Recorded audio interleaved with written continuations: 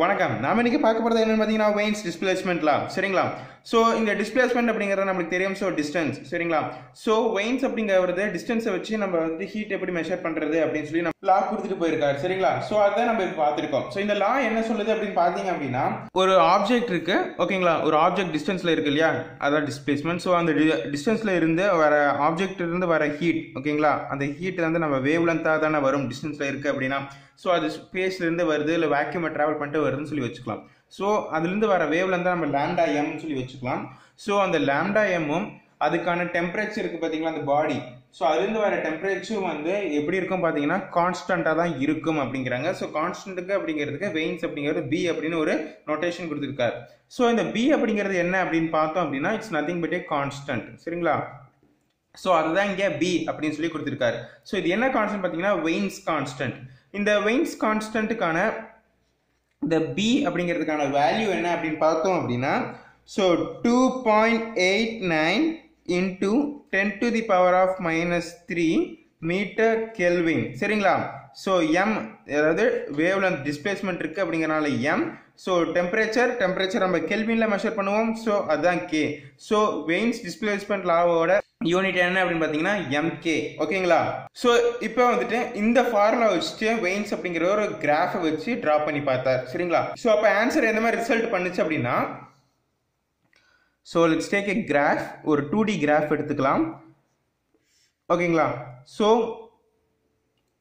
X axis நான் லாம்டான்னு எடுத்துக்கிறேன். இது இ lambda, it's nothing but temperature. இப்போ ஃபர்ஸ்ட் பாடி வருது. அந்த ஃபர்ஸ்ட் பாடியோட டெம்பரேச்சர் இப்படி இப்படி பிளாட் ஆகிருக்கு ஓகேங்களா. ஸோ செகண்ட் பாடி அது வந்துட்டு இந்த மாதிரி பிளாட் ஆகிருக்கு.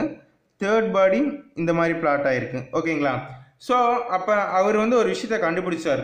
எந்த அளவுக்கு டெம்பரேச்சர், அதாவது ஒரு பாடியில் இருக்கக்கூடிய டெம்பரேச்சர் இன்க்ரீஸ் ஆகுதோ அப்போ வந்து என்ன ஆகுது அப்படின்னா அதுக்கான மேக்ஸிமம் வேல்யூ வந்துட்டு லெஃப்ட் பக்கம், அதாவது மேக்ஸிமம் வேல்யூ லாம்டா வேல்யூ குறையுது அது அப்படின்னு சொல்லி கண்டுபிடிச்சார் சரிங்களா.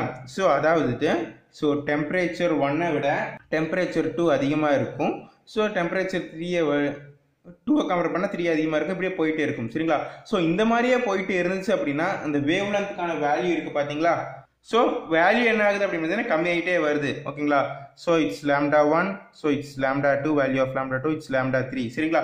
ஸோ எந்த அளவுக்கு வந்து உங்களுக்கு டெம்பரேச்சர் இன்க்ரீஸ் ஆகுறோ அந்த அளவுக்கு வேவ் லென்த்தோட வேல்யூ கம்மியாகுது அப்படின்னு சொல்லி இந்த வெயின்ஸ் அப்படிங்கிறவர் கண்டுபிடிச்சார் சரிங்களா.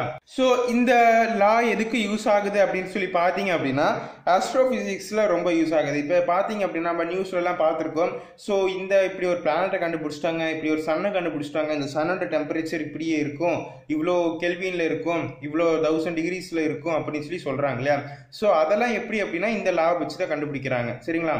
ஸோ அதுவும் பார்த்துடலாம். இப்போ பார்த்தீங்க அப்படின்னா நம்மளுக்கு இந்த ஃபார்முலா இருக்கு வெயின்ஸ் டிஸ்பிளேஸ்மெண்ட்லாம். ஸோ நெக்ஸ்ட் என்ன அப்படின்னு பார்த்தீங்கன்னா இந்த கான்ஸ்டன்ட் வேல்யூ நம்மளுக்கு தெரியும் இல்லையா.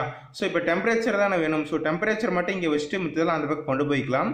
ஸோ டெம்பரேச்சர் அப்படிங்கிறது பி பை லாம்டா எம் ஓகேங்களா. ஓகே இப்போ நம்ம கண்டுபிடிச்சாச்சு.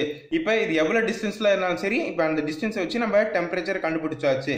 ஸோ இப்படி தான் வந்துட்டு சயின்டிஸ்ட்லாம் வந்துட்டு இந்த டெம்பரேச்சர் ஆஃப் டிஸ்டன்ஸ் ஸ்டாரை கேல்குலேட் பண்ணிட்டு இருக்காங்க சரிங்களா.